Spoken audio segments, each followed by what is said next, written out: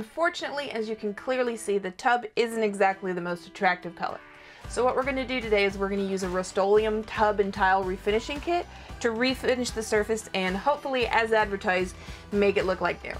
I've never done anything like this before, so hopefully I don't screw it up.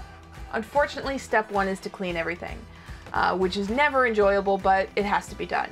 So we're going to go ahead and clean all of this.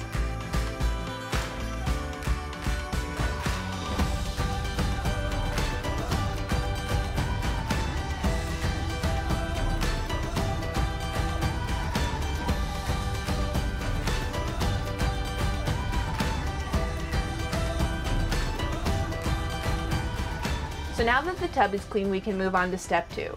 So we're going to scrub it down with an abrasive pad like the Scotch-Brite pad, and then we're going to use 400 to 600 grit sandpaper in order to scuff up the surface area a little bit. After that, we give it a rinse and a dry.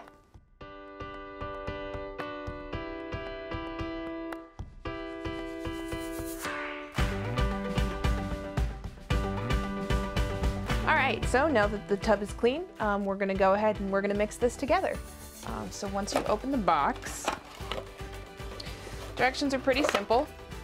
Mix A with B, and then you paint it on. So that is what we're going to do.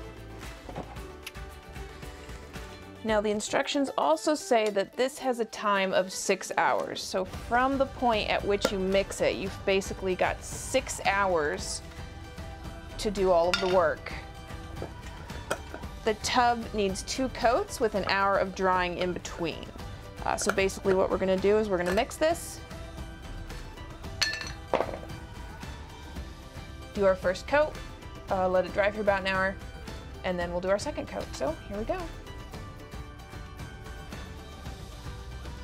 Now the directions say that it is very runny, but not to put it on runny, which I know that sounds kind of difficult.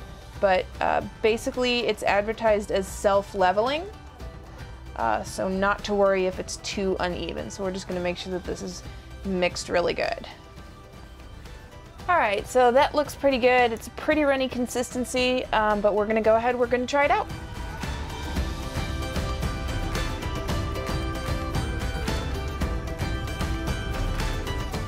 So it's been a few days since we finished off the tub. The directions say that you're not supposed to expose it to water for about 3 days. Overall, I'm really happy with the finish. It's much better than the ugly yellow color that we had. Of course, it's not perfect. It's my first time doing it, but the kit was easy, the instructions were easy to follow, and if you're an amateur who's going to attempt something like this, I would definitely give the product an A because it's very easy to use.